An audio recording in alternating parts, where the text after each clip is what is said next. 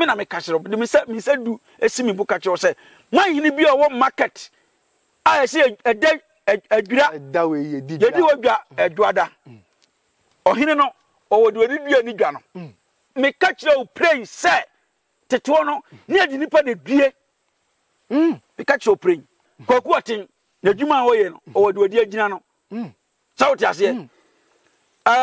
sabe asofo bebre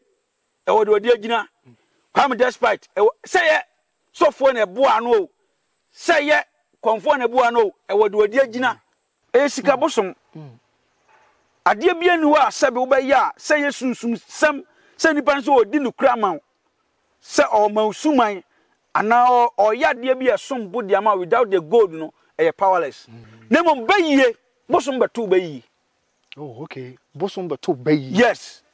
Hey. Bosom obeto bayiye. Abe onya sika. Obi wa broche onya sika pa. Bara be ko na wie ye de odi kra ye de. Busa say de bentira. De bentia. So what you say? Bia e betima koba say sunsum a e wo fie ho na mo ato atwene no abusuafo nso take lead say de me kan ye no because sunsum no beto say bayiye wo fie ho. Ba bia egina ya controversy misuma ni mani. Okay. Ba bia egina ye sebe enkrofo bia free brekum. E bae nemo mu an nemo di sebe so abusuan ya e be ye sa die se me de wo kọ ena nya ba ko o sebe me de wo kọ brekum sesie ya sebe me woni mo nyam wo pa pa sempa bi hatia Oheneba Media open news papa eye Oheneba Media ensem we koso Oheneba Media asempa pa wo ho Oheneba Media asem kase bi asie Oheneba Media asempa wo mu oi Oheneba Media asempa wo mu obi ametie yen Sefa inchansen papa ya de bodan so padia enwane adabo roofings and rusty resist heat and afe enfedi so ni color bond material or de bodan so nti o 25-year guarantee a ema wa rechemu sa wo pe adabo roofings e wo enkrane ne mpatamu afo ani kire of ankoberia mo amwo kumase ene ne mpatamu nso momfo ani kire ehwa overseas junction adabo roofings mo ye samenhia e wo dan boso ampa fre 0248 944 710 Esa your WhatsApp number. Fred Adabof, nani womuni idwa. Awi abusuafo me chiachi amu ina ama akwaba e de ba Oheneba Media eso. Munua be ma kwaba na wusu ene me na medi dwumadi ho chiame. Na abusua ba bia eginan kwaye mu a meginan aye nsuta empatem ho ba bi. Na entiye ene amamre abakosem a yate ne se enkan tete. Ye ka se abusua ginade ya ye de gina abusua sa kwaye mu ena na amanfo firi o manyimu ni amahodo so chichiri pa eba ebegina abusua enti sa bre kan tete no abusua bi wo ho a na omo entimi ntumpon na sikasem eho oden eno nti omo di nipa ya wa abusua no ekosesa sika ti sa abusua no benya sika pa na so obenyina twamfinsi aduasa ana aduanan na ensi obenya sika enso obowu ntem sa so na abekọ abusua be mu ubetimi enyini a abomre wane nkokora nenso obenya sika pa de abobra na ensisa nyina ne se na nanom sa abre no ebeye agyinade e wo kwaye yimu na ene yese Kristo so maba ama yaso Kristo mu ntinema bi wo ha ehu ne se eya abosom ne ma ya ye gya achiridie na ya bowura kwaye yimu ne ya ye ne na nantwi ya wono ne sutaman ne konfo ebedi nkomo se ye kasa agyinade akura abusua ene de ade na kan tete no na nanom a na omo ye sa ade no amamre bai ana de ba na omo ye no kwaye yimu ehun adanse ya ho besi na bi ne de na neyimpo ye Kristo so maba yi amanfo guso ya omo ye agyinade ya na mesre wa atenase na gi ahome na ka me ho na ye mmowura mu ye na ye ne sutaman ne konfo na nantwi entwetwe nkomo yenko ana bede am chiawa ojo so awura apomboko de odoman kuma da roma ho ye ya do body ase na ene me mahwefo ya wona ase a boni bi anim se ne medical aboso ya tightin sem bi na se agyinade abusua bi agyinade ya akyese nyoma bi ala nanom ye de gi abusua bi si ho na obewura abusua bi mu obenyini a na so se sika beba won sem da bi oso dua mu a na apan wo obobra won hu ano saa so na abakọ abusua bi mu sika ne de obenya obedi ye ezo obetwa mfinhia aduanan ensi ekokoswa na yenya ntie se kanetete no ye nananom kwaye ya yegyina mu ewo sutan potem hai aha na dodo no aba efra ma hodo so ba ye gyinade e gyina omo abusua ma bibia koye mu omo ene ya ba wona ase wada romasan se bi odi wo hai na wo enti wonnim emu agyinade sunsun mu asem na se wona mahwefo be fam kaka na wakyekye mu na ahyase akwa ye ka se agyinade a ene de ate yo edinkai mechia Oheneba Media ahwefo ene atiefo na machia miwura sumankwa ahene efishe sebe eso na mebo ansa na maduru ba bi na machia otumfo achia me enokreni yakase agyinade a eyade a tete ho no na empanimfo eye edigina efie sede be ya efie be kyene yakase efie kyene a yo efie bi wo ho a sebio na enipa enyini wom eno ntino yagye sunsum di kosi efie ho sede be ya enipa betima ede aba fie ho na enokra ne se agyinade no eye sunsum eye suman eno nti sede medi ka kan ye no eye sunsum a ana suman a yagye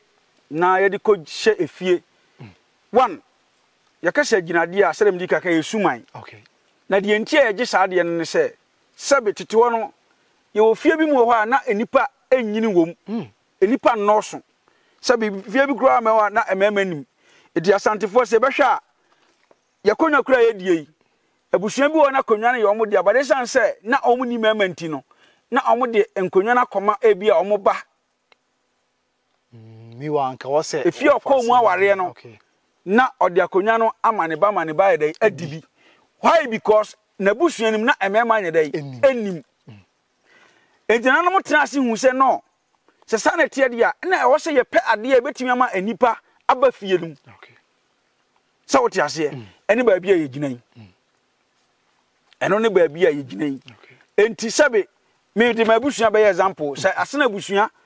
a sabe ye firi kuma hye makom no ena sabe ye fie num ama nimu a ni empanimfo ye ne se ye betu anamo akopa sunsum a ye ba gina fie no ama fie na ere atimi agina ne anya emema ewo abusua num enti se obusa agyinade no a eye sunsum eye suman ene ye gide bedua efie se de be ya efie no ese ebechi nana yenhwe eye sunsum wa kire ma yate ase ya yeje de begina se de be ya fie no ebetim menka ne ase de be ya ahwefo beti ase na se sanete de a abusua no yenim se aya na empanyufo wom abusua mu panyin nko ana etimi kokoje ana se obia wa abusua no sa abre no a ohena se ne ma nko ya betimi asore se me kwa akoche de abegina ho be da se bebre menu mienu bedi adanse se abusua bia wo bia wa abusua pani no kre enti abrante kwa bia ntimi nsole nkase sebio enya wo personal business ene wakobie ene akope bibidia be hyede be adwuma no bere ebe move ama bare ya abusua sem ne yeka enti abusua no wo enano ayeye abusua pani tete wo no ono ene sebe abusua no mpanimfo be enum anansia bi ene be dwene ho ehunu se ade ekosui ase yasehye enti wo se yetu anamon na yekope mo ase de be ya yefie no ebe gyina ne nso enya nipa wo yefie enti ya abusua pani ene ni fakuo no ana na abusua no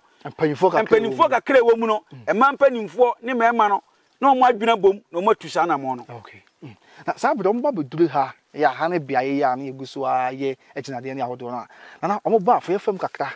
amamda ne amane ebe no be fam ede na wo so omo ye wa ha processes be no be komu ansa na agyinade na wie pe yo wo hwe ba bia agyina ya ene enwo me aye ni disuo bosumi sabe mabetena ho be confinche du nwatwini na maame a enam no so ma yenya abosom no yefre no maame a champoma ti konfo champoma odi no dika kome ena me papa na nasu medu sachi ono so be kom ye ena me na nantwibu asiakon me so ma be kom ti mitoso enipa me ensa sabe sawoba na ose ofie enyina ade a ye ne se abakosem ena papa nso na wo ye krachini enti sabe krachisem no ewom buku ni dawo ena sunsum mu nso no sabe mpanimfo nso ye dai ewesa gumasum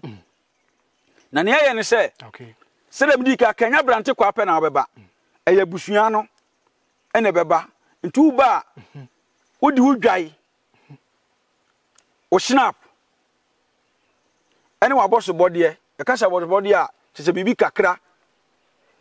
na wape sika futuro tetewo no ade bia ye bia no aye gina de bia ye sunsun bia se odi sika eka ho o sika futuro yes eye gold dust okay and I say gold be bia 1 braid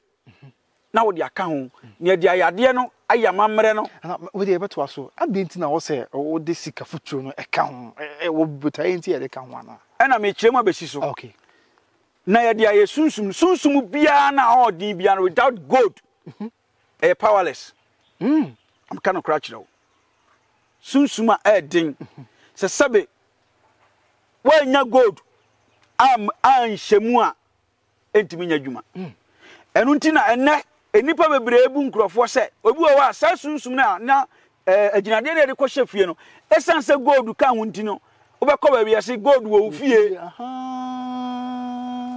on se na me chiro ba na nya gold eye sunsum ne ekwaje be hye fie o ba esan se gold kakra na ye de hye mu no ma sabi sunsum ba mu no yesi gold wo fie na nipa no wadada no aju sika na ye de ayamamre e wo kwaye yi mu na ye dis ade na ma wo de ayre akohye wo fie ama efie no atimi agina sanete gold ka ho wa kire se gold bibia ni ho a wo ye na se gold nka wa tumi no e se dem wie pe na se obi e hwe me obodwin se ene gold tumi bi wo mu ana sika bosom sika bosom ade bia ni ho a sebe wo be ya se ye sunsum sam se nipa nso odi no kura ma se o ma usuman ana o ya de bia som bodi ama without the gold no powerless enti gold de sunsum a ade adi nipa moja de ohene enya de ketoa sanete enti afa nipa ko nya beduru ha se ne wodi kaka abo ade ne ma so wodi bia wodi aba wo so beduru ha mo be ya amamra ma no amamra bi ben na ya wate se na no no mo ye ne sabre no oh me da se ne amedi kaka ne se odwan na wodi beba no se ye adua na busua okay se bia mufri agogo ana de nkyira ana kwaman na sumunya eba ya okay ne e kan se aduanafo a efiri ha se ye baaye wadawroma ye se enipa enyina efie enu nti edi odwaye yensa ene ye sika futuro ebe mawo se de be ya obegye na waboa se de be ya busu nipa bebam enti etwa dwaye no edi ma sunsumi okay so what ya se na ye wi a ya ye ade saade na ye nde ye sumasem ya ye na sika futuro na wo de baaye no na gold na wo de baaye no ye de ahyade animu amaw na ye wi a ye de akwakohye efie for instance nei bia wa bia adwuma so what ya se na opese adwuma ni gina etimu a the same thing ene ye na awrawosema ye na wo mu ni se enye enipa nko ena sabe ema ye gina ade okay obi wo betuma tukwai obetimi du ho ba be hye saade na ase se de be ya unwu akwantuom e ba se wo be wu kura ba fie ba be wu sawoti ase ya wo busua bi wo ha emu nipa omu wo sika se de wodi ka kan na but wo nyini nche okay ha adwen sawoti ase ye hwe ne ya obi timi nya sika obe wuo no afa na stroke ache no sawati ase na ade ba ko wo mu ni sunsum na ye de gina fie no eni bone sa sunsum na de hye fie no okay ensai nipa nemo bayiye bosom beto bayiye oh okay bosom beto bayiye yes hey bosom obeto bayiye na awrawo sema wo mu ni se empanifo ya na sabe omunye nkwasiafo dabi se asena busua a mefiri mu no ebegi sunsum wo hade kohye ye fie ene ye gina ya na ebeduru ba bi se enese kristosum ti abusua na ombegi ade na ema ha biemu a esense sunsum no emwa ode bo no obegyai ntubem se mu nipa na ye basa ema nya ware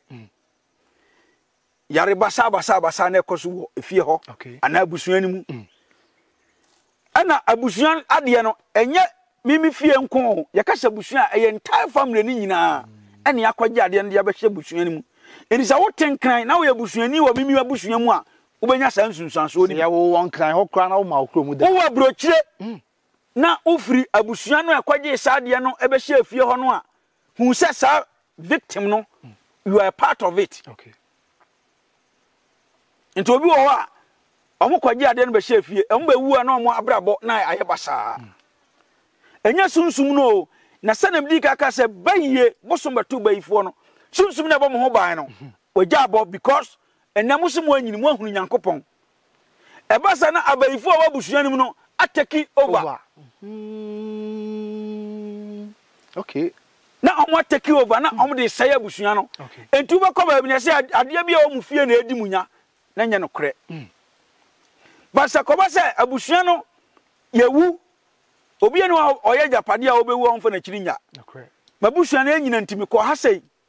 ena kwagie ade de be hye anti monso monto aso se moto aso be som afi na abusua no sabe mode mudwai ebeye mo amamra emra bia ni wo betima kire se sunsum na wo fie no eye bayie no ebetimi ahabusua no pa se ko ba se wanyini wahu Nyankopɔn se de mo ahu Yesu na wudwai amamra wo so obeye no a esan se bosom obetu bayie no ebayifo no be koso ahamo the bosom atwe ne ho abayifo no be koso go ho obetu okay enti se bosom abetu bayifo ankonya bayifo nche no ampa on dem kan wotima se good enti sana tie okay na se de wo kan afi bia so a wabaye Agyinade na afi bia so a ye wa amamre bia wo se wo sa ababaye o sabe entina panifo bubu bi se epo nso togum anokre obia beko sunsum ho se okopemwa eyafe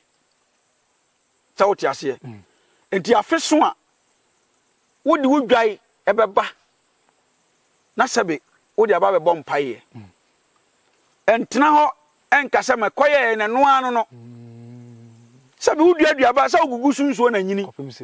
wati ase enti sana tie enti afi bia so atetewo no na omode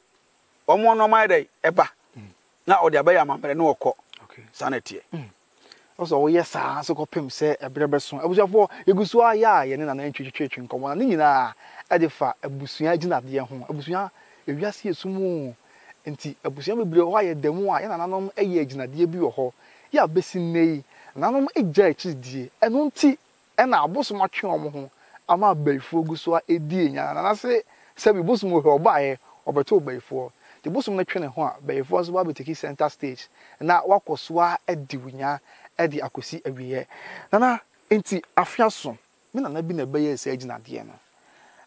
wawu se bi me de ka asem okọ ne krachi afina so ya se afi bia na obabeye no ebia na menim ho hwe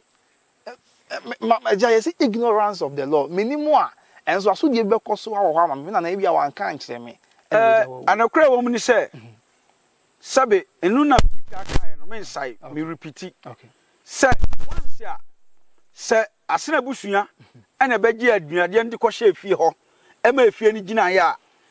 ba bia wotie bia no wo ye busuani nti wo ka ho bi se wonim ho hwe wonim ho kura na wo ka ho bi because wo ye busuani a wo fira busuani mu enti dia wo sa wo ye ne se wo ba bra no a unhuna no no anase sikato won sema na ahye no okay oba fefefe unya aware unya wo uti abrochire sikato won sema na ahye utu za wo ye adwuma ze bia wo nya adwuma wo na unya sa problem no ana wo sa wo po bia onim fam na obi na obo pini no okay so what you say ono na be kire ba bia problem ni wo na wa yu hu adai afiri mu anya sa obekoso abresa enti obi wo asabe onya sika obi wa broche onya sika pa bara be ko na wie ye de odi kra ye den busa se de be ntira so what you say e bia e betima koba se sunsum na e wo fie ho na mo ato atwene no abusuafo nso take lead se de me kan ye no because sunsum no beto se ba ye wo fie ho okay and before then so be hu sa no mo just akọ ba bia o den akobusa wachi anya se be wo ngu social media paduane adie no o anya kom ni akom ni do be hu asem aka eye no kre so what you say okay and san one ba bia problem na dey e free by na obeye we na okọ Agyinade ni wi a ye wo bibia de be mo ma de akodua wo fia na anu na mdi ka kan se eye sunsum a ye de ma wo de ko hye fie no na wan fan ko hye fie be fie na timi agina yeso obetwa aboa no ana wo da bi enu nti na agi sika futura na se gold ka ho na sabe ye de ayade ne de ama ho ye de akohye wo fie so wate ase na fie no atimi ade agina hwe edwa ye die yi edwa ye die man ni bia edwa wo ni krom no o wa gina de o de gina ni dwa no me ka sema che o pray man ni bia me na me ka che o me na me ka che o de me se du esimi bu ka che o se man ni bia wo market a se edwa da we ye di ye di wo dwa edwada ohine no o wo de dua ni dwa no ya asale ni pa bam etim ensuta ya wo de ye dwabin edwa ho a wo de wo de ye edwo so me ka kire o pray say tetewo no ne adi nipa na due me ka kire o pray tetewo ne adi nipa na egina but ne untimi fa enipa nyina ate nti wade a ye de sesa no e de ye nti ade bia no betimi se me kwagie ade de begina ma de a ukotwa aboa na sabe ayeye ti se unyade ni ekogina ba bia ade kodie na wo pe no wo de gina na ma ne yeye nti se adwuma na wabie e na pese koso a ti se obegi ade de kogina atina sobe asori omukunkum krofo de gina wo asori no nana waka asem ubetie yese ubekosofu bi aba nti se yonkosofu bi atena ye ene ba bia na asori wo yakum nipa de shaha ampa wa ko ye hwehwemu a na ade di se yakum obi di asha asori na se na ama asori na gina na se me mfa ne se asofo obi num mpo ya omo de enko omo se Kristo achi na omo di no omo je se gina de di o na sabe se mo am kwasori se agyinade se wo baabru mu agyinade ni baabru mu enti de ntina se hu hia enka odoma nko anka ho asem agyinade ya de hu hia na mom sabe asofo no na apolutu nipa dwene ama sabe ne yempese ebia ebedi sunsumachi so what you say but ade bia no business Kwaku Oteng na dwuma ho ye no o de odi agina no so what you say sabe asofo bebre e wo de odi agina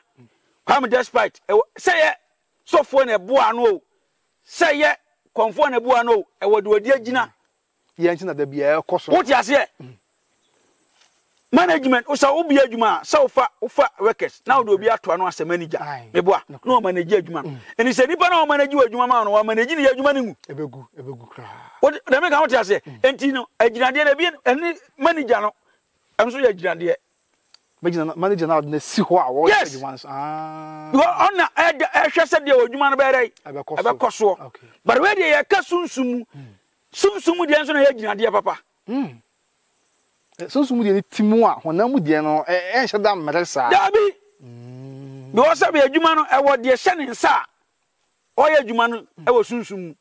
ejade be boni bi e ba hu bia no ebe pam no na wo de mi ntwa no enti obekọ ye nkomase montene so ye Ghana mamu ha na obi encha ekura obi adwuma nanso be afe bosome be am yesantem na adwuma na ye from ama obi bi wo miamia na sasafo ni nyina omu hui ekobisa am agyinade omu di gyina be boa na that is it okay tina me ka se obi adwuma na wanya agyinade amfa nyina wadwuma no a wadwuma na gu odo opa koye poultry farm okay na se wanya bibia amfa nyina ebegu emwa ni bewu so what you say even with the aburo mpo aburo yafuro na empagina unya bro ni bi ntwa ubeboka so say enti nipa wo wade bia wo ye bia sa unya aginade edi gina badwuma na wo ye no even sika kura to wonsam na hye ye wade de ma wo a se be betima gina sika sama dai edi ama wo sanete na we de wa kire mu ama yate ase ye be sero na nka ya hwe enim se kane ha na no mba begina se aginade ye ka ho asem ya na se bi asemani adanse ye twa ho bi na ye dia ya adanse se bire wom na nka kwan wo ho a me pese nka be mama ne mahwefo ye hu aginade a na no bi begina ye mfi bebre ye atwa mu kro na besi nne egusu ho mo ye ho amamle ne amane na mo busua page sabe Ike me da so bebre mpanimfo se kontompo ni osem dance ni waburuchire okay kwa ye gina mu yi be kwa kwakire mu bi okay na mo hu se sabe na nantwi bo esi akomenye nya bosirem kasem e na meka wo hu se de yete na control fi osim suman ani mani so what you say enti mom yankɔ na menkyerɛ mo ba bia ade ne bi wɔ na mo hu sɛ de tie abusuafo ene ye mo anaye na sabi de onim ko ye de gina tromo ano ye ne nana enante na enkakra won kyerɛ aduade anase agyinade ya ye ka ho asɛm no ba bia bi wɔ na obugusu aye ho amamre ne amane ebesi na abusuakro no epeja na onwo ye from sa abusua mu bia obekɔ no mo so bagi agyinade bi wɔ ha ya sesi omhu ni se ehun hia enti beko na abusua na tete apansam na ye hu dia na ekan na ye hwe ni yi a benim se efri na ekoro ye bi tu ya na mo yi ni ya hwe se de be ya ye ho emasem na ye busua nso atumpon efra dum akwa dum ka me ho na yenko na we de kwan de ho yenko na ene ye wiase ye da ho yi na se na ho kwasa Ike e wiase sebe na ho kwa o na enna sebe ye de no ma edi agro na de nani abre a opɛ bra papa bi abɔde sɛbe wo manani bre wa brabom na de nani mre ye no ɛna sɛbe ɔde no ma gi agro sɛ bibi ni wiase sɛ wate ase wo makɔkɔ wani no hu makɔyi awo sɛ wate ase de makɔ ngu nani da no ɔse makɔnya ya sɛ wate ase aha enti wiase ehu na bibi nso wo wiase enti tetewo no sɛbe mpanimfo no omnyɛ nkwasiafo sɛ de bia meka no but ndai ayɛ computer word ɛna yɛ se ehu Yesu no ene so ne ye bre nana ene na youth ni bre ha dwen o fam wo Kumasi Ashanti New Town ekofa kro from ana sa bre ka ne ane yesi abagimi bre a wo ken o be hwa bro sign ne pages 19 enum na busuafo nyina gum what you say e kan yakoyese sa bre na adwuma papa bia akra mo hye bia na so bo nipa no kyese wala to wala say ya no dia page bro sign asi wo ene ye nimdia ba amanfo ye adwuma akase ebu aban ne amanfo nnwuma fa so ye ntimi nsi dan ne bi na se omo no na me dia metiasie ya no mo gise agyinade ne amamra ne sunsum nsem yi di o ewiase abra bia ye bobia na wanya bibia nyina wo bra wo bo a enkoso da e ka no kra kyerɛw ɛna sɛbe ka fra kyɛ obia ni ho a wakɔgye ne bibia ɔde ye na adwuma ba begina bɔnten akada na sɛbe ye adwuma we no ade ba akɔya na me na nantwibo esi akomidi hu ya okese ne sɛ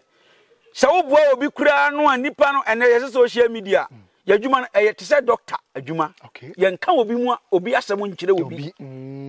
but the nipa no be praise wo abɔnten no ɔnyɛ wote ase ene na ngɔ sɛ nkasa bi nipa nso ma nipa hu sɛ dabi na nanom adawroma ene ma nipa nso adu ba bi ya de ya duroi but ya nyɛ because of Kristo asɛ de momo ka no so what you say but ye adwuma wo pe Kristo som kan a ene abosom fie ka no kra kyerɛ wo Kristo som kan ne abosom kan oduma nkoma som a kan a ene abosom fie so what you say na we ye okay ha obi be ka sɛ Kristo nso ye mfa ne sɛ ye nim sɛ ye si asɔre dem na Kristo wo na wo ka sɛ kan no ene abosom fie ahwehwe aso kakra amekire wade ene obabu ni nsa onkotena so ndem okɔ ene omokoda no hu ba bia sɛ Bible mu kura Nyankopɔn ka sɛ obabu nsa oni kwa sɛ okohia dem meboa ana meboa enso na ombu o mo nsa o mokɔ no hu obi a obu ni nsa o de kwakɔ wura bosom fie da ema otrim koi na sɛ wo sɛbe o bra na wa ni sɛ betwa da so what you say ɛna sɛbe ye yɛ so bosom yɛnso ne di no korɛ ye ne yɛ adɔyɛ ye wa humo bro ne temama nipa so what you say but entina me ka kyerɛ sɛ ye ne yɛ oduma nkoma yesum oduma nkoma kan enye sebe omo a omo se yesum Nyankopɔn a Yesu a ene IGP dampare me fa konya wesu abona baso kopim se na dawroma ene omo ye hu se wiase ene Ghana se na ye Nyankopɔn na hye nkom na ya sofo na adwene ene omo de hye nkom ebre obebra se sofo bi anya careful se omo hye nkom a ebebo nipa hu ama nipa abetete beko ha mu no wa hu se Nyankopɔn asoma osofo bi amna beta sa nkom ni biem be kire se emu afu na mode nam na hunhunu nipa nana afa ye hwe agyinade ye ye ka ho asema na wo so bekire bi no obetimi a kire ye na omo ye bi sa kane no anei omo gusu aye be da se bebre ye hwe ba bi a gyina ya kontromfo se misuma ne mani ba bi a gyina ye sebe enkrofo bi afiri brekum e baaye nemom ai nemom de metima kafa ho ano no enye obi afia asem na me beto public fi se ma adwuma no ye doctor wote ase nye de obehunu nyina ne yeka e na kom ye kom no secret ye kom enkom abonten because yɛn fa nkurɔfoɔ nsɛm enkoto abɔnten sɛ wate ase enu nti no sɛ be eduru afi bia ɔmo de ɔmo ba ebe ya mamre eduru afi bia anase wo mu ana ɔmo fi sɛ ɔmo bɛma sunsum na ɔmo bɛgye firim tetewo no ho mpanimfoɔ no no a mekɔ ekoya amamre nso wo fie ɔde ma ɔmo ɔkɔ brekum ɔkɔ yes sanete okay nti ɔmo de kwasi de bia nso ɔmo bɛsom okay kwasi de bia ɔmo bɛsom sanete na se kwasi de na opese obɛyɛ amamre no a wo ba ɛbɛyɛ dabɔne saa no ana sɛbe asanteman anasa kan man mu de agidie ye dabɔne okay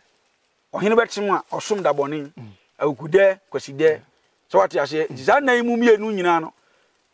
otimi ba bɛsom sanete okay saa da no ye dabɔne no ɛno na ahonhom ya mo de timi Agyinade yi omo etai ba anti na ba ne saa na asese on se da ye de home okay na ye de toto efie entoto ye asante ye gidie no se dabɔne se bi kotoko hene wotena se a se bi ebru se bi eson enye ne ho na te no nemom one na hemfo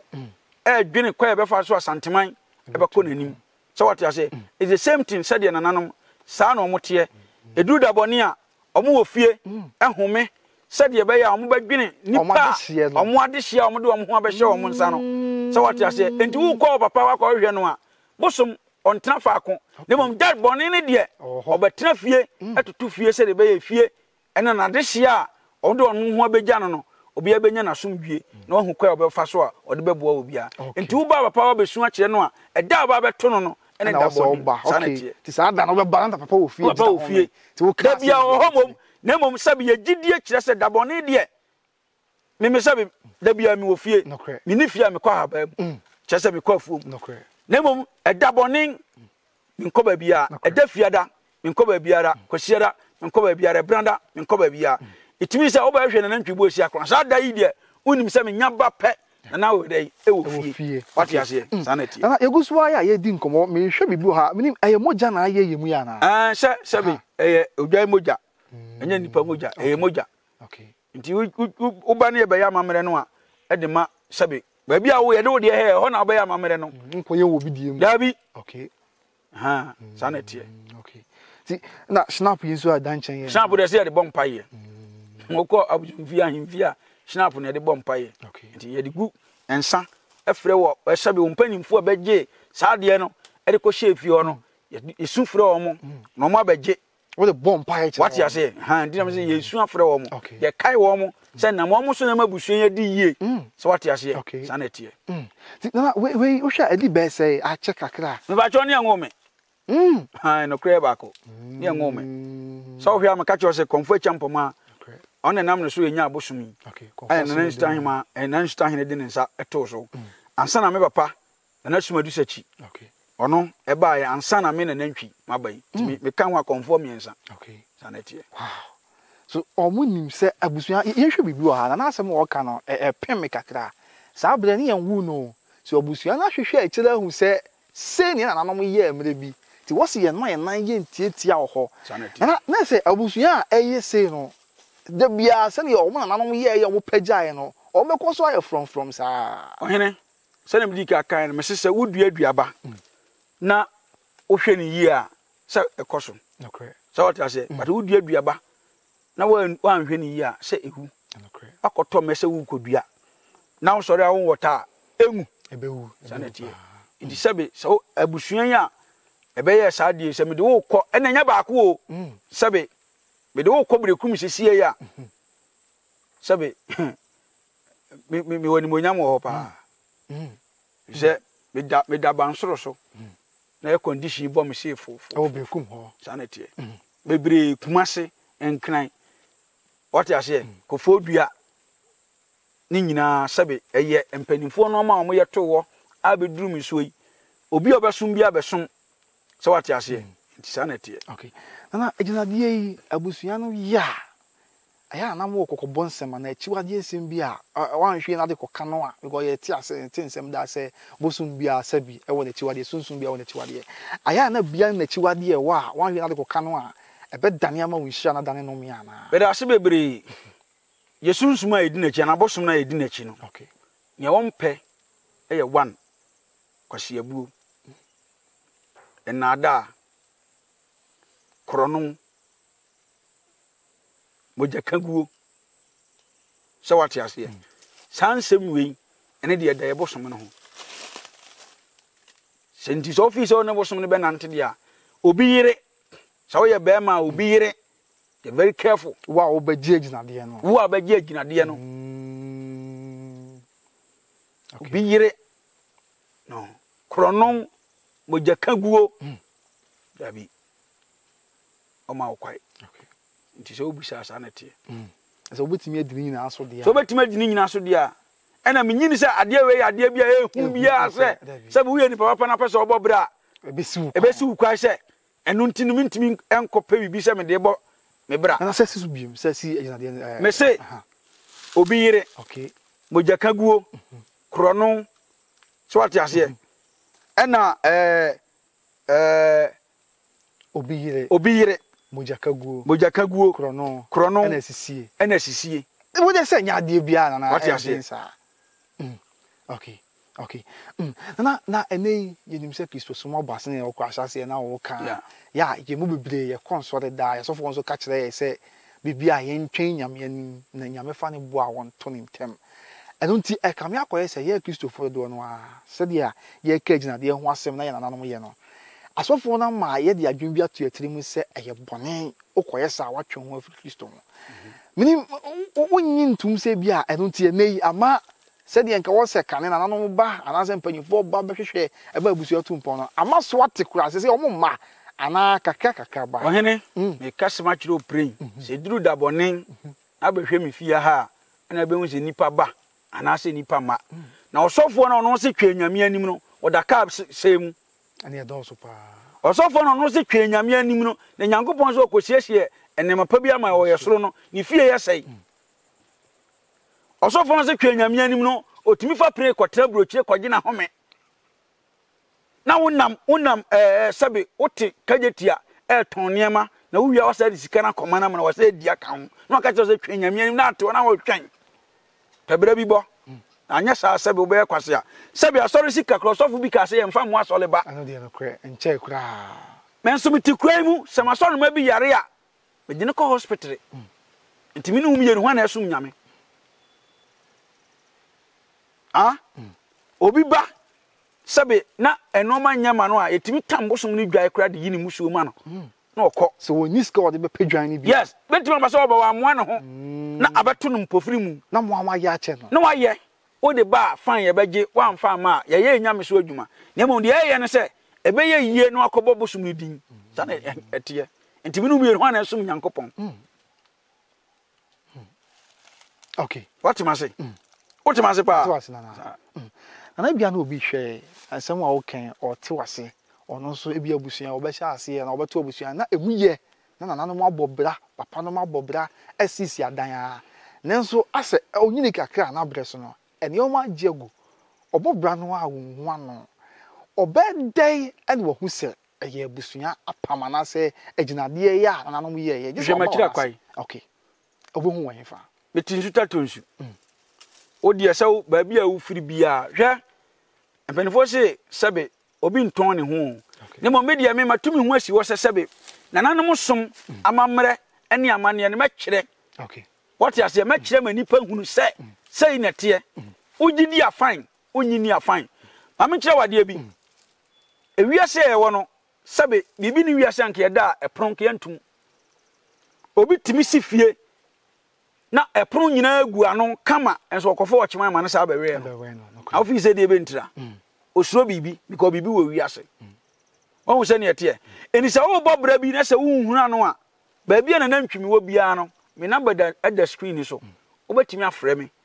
entran wukuro mu nka nkire me se na na ye ma me anya dwuma je se obi wo kwantu enu mpo no bebusa se wo obi a wo gini di a ma ne mra ana me nya dwuma mfa sabe camera nto me boso so da never say ya me hwe boso da bi never ugidi se na nantwi betimi aboa me a that is all ade na bi pese wo de camera to so twa de kire wo mo ana ya wa konfo bi wa sabe omunim ni omo ye nti no na camera esi ni boso so me sabe boso me come Insta hene dia Oman he dia. Nti me mfa me camera me sha fa kura no sabe Oheneba Media for me na mbetwa. Mu hu say bosom no camera to so mo obi hu da. David. Sabe. Ya na enya obi sika na obi padie. Nti omo mtete social media so e pese video mbedi a omo keka nse sabe nse hunu kire nkrofo no. Yenya very careful. We wakom a wokom no nya bi na obi kom. So what you say? Nti ba bi a wo bia no sa wo hawa na nantwi bo hia ko mo nsu tatonsu. Ubedu na so wo hwe na nantwi a omai komfo Mr. Man hene komfo ni wo fie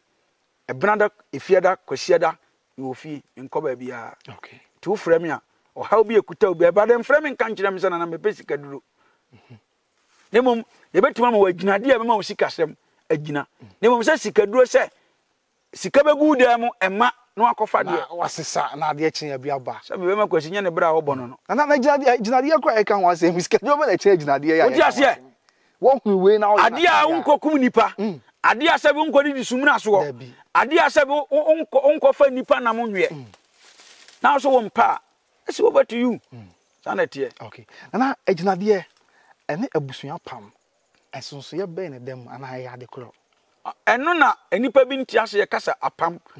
because obegye ginade na eye bosom na ado ho abehye nase. Okay. So what you say nti woni bosom na wapam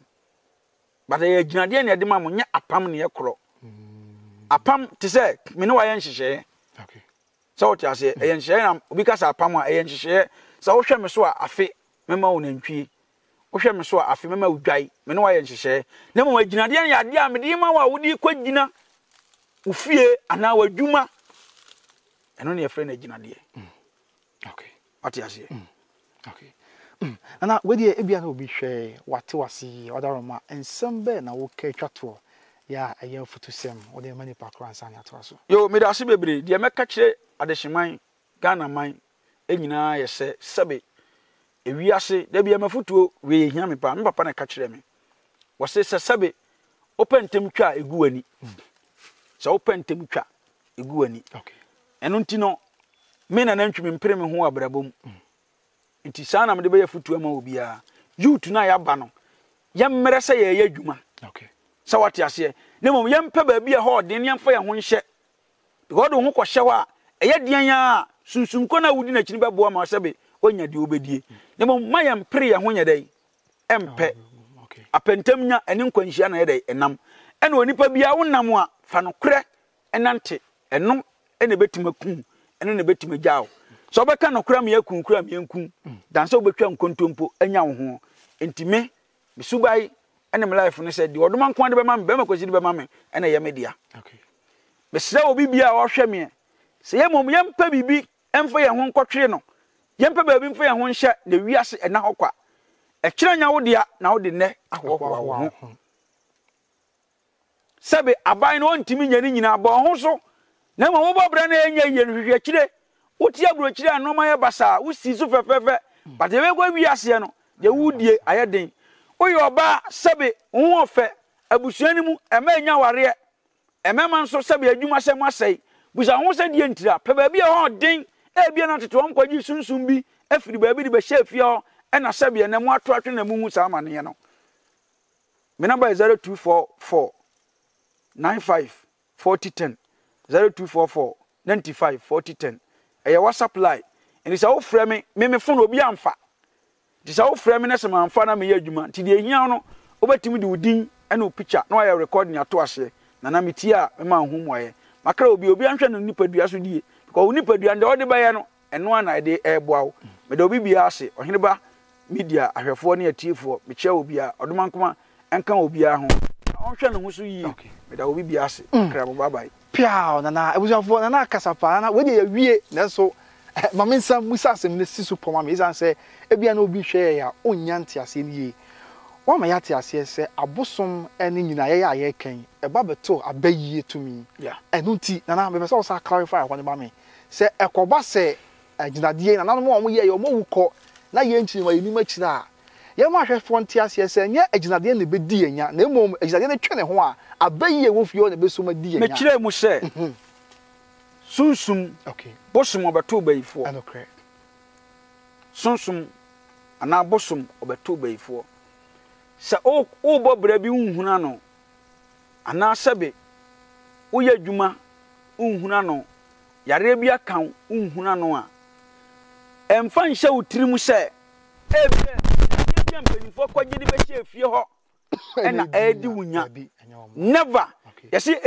efie nkwanwa wɔ fie hɔ ɛna ɛware mo ɛna nka ɔhene koro no ɔte akonnwa no so ɔna nka ɔsɛ enya sa problem ɛnso ɔhene no ɔfefɛ ɔkɔ so da bia ɔhema koro no ɔte sa akonnwa no so no wɔn a wɔsɛ nka ohunu sa amane ɛnso ɔfefɛ ɔkɔ so da ne metu kwan da wɔte ase ɛnya no korɛ na mom ɛsan sɛ mokɔgye ade no bɛhyɛ wa ɛnɛ mo simo ahunu Kristo na mo twe mo ho no ɛsan sɛ bɛyɛ wɔ fie hɔ no ɛna ɛdi munya bɛyɛ na besom yes because ɛyɛ busua property ansa na saa de na mokɔgye abɛhyɛ hɔ no ɛba na so mokɔgye sɛ mo de betu bɛyɛ no so sa mokɔgye sɛ mo de bɛbɔ mo ho bai sɛ wote ase ɛni sɛ wokɔgye ade no bɛhyɛ ho bai na mo di mmara no so de a bɛyɛ na bayifo atumi anya wo ayɛ wo but mo to atwene de bɛyie no so bɛkɔ so ayɛ mo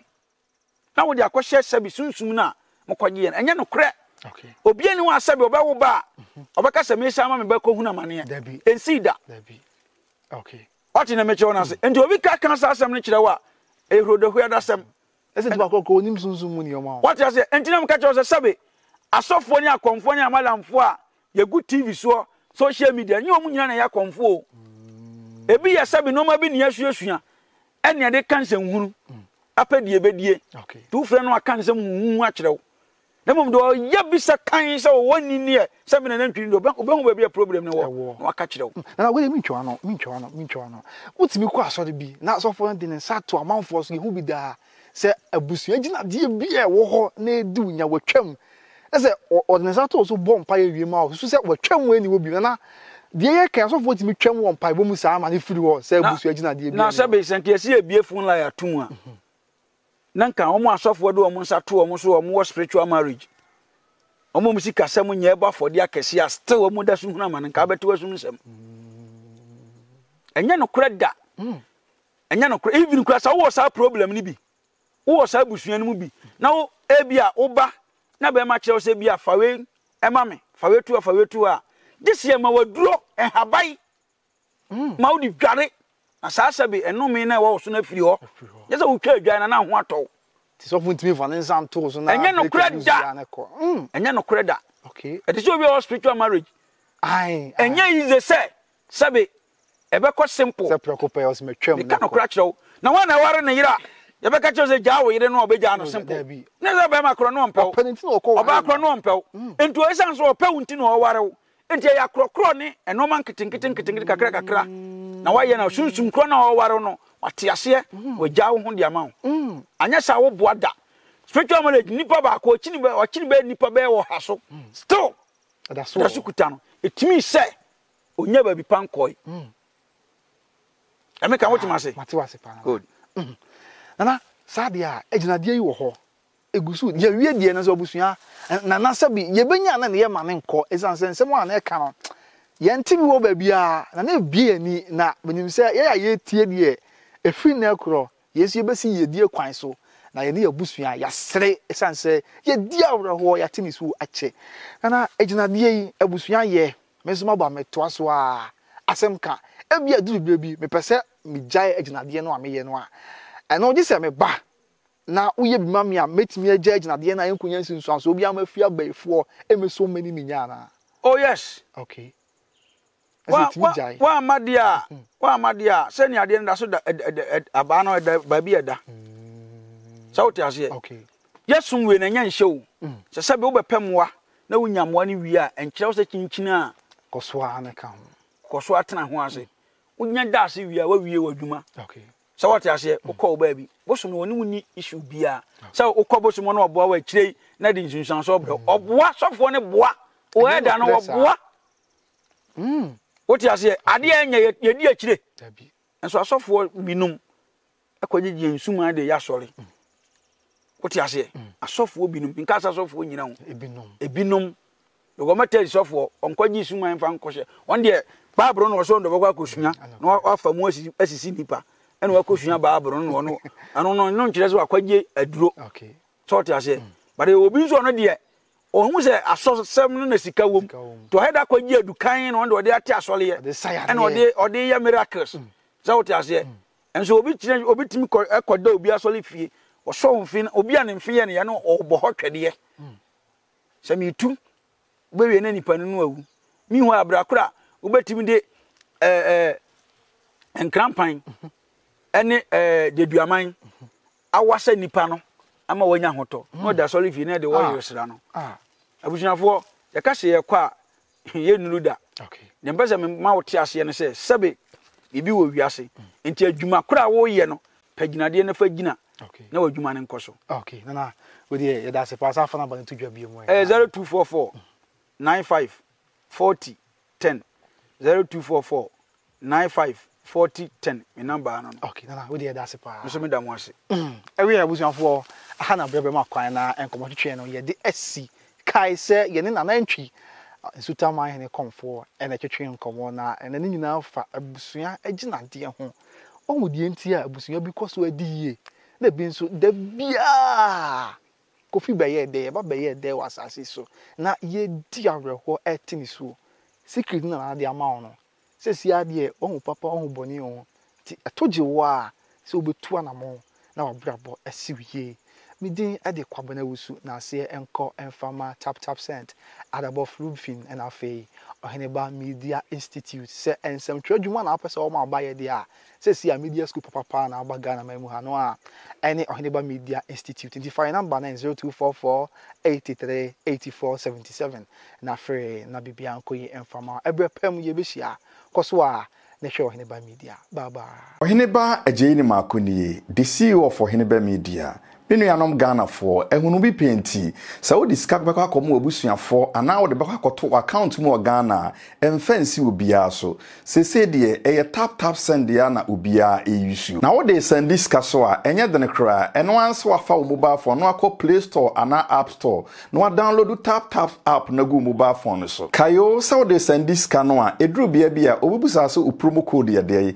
eno ane sa wo de Oheneba keka hye obema £5 ana €5 aka osika mo America ne Canada ne de bubenya $10 Oheneba kekeni ade ma manage ho kra ne se obo osika ho ban ma untua interest bia o send so a sibaka kra bi na akoto mobile wallet so ana bank account e wo Ghana entimi nuanom Ghana fo am wo Europe UK Canada ene America tap send ya no bia fan send diska isanse Oheneba Agyinade3 me ne mabusua ya gia tum dada tap send papa no Pasempa biatia Oheneba Media open news papa Oheneba Media ensem we koso Oheneba Media asem papa wo ho Oheneba Media asem kase bi asie Oheneba Media ensem pa wo mu Oheneba Media ensem pa wo mu obi ametie yen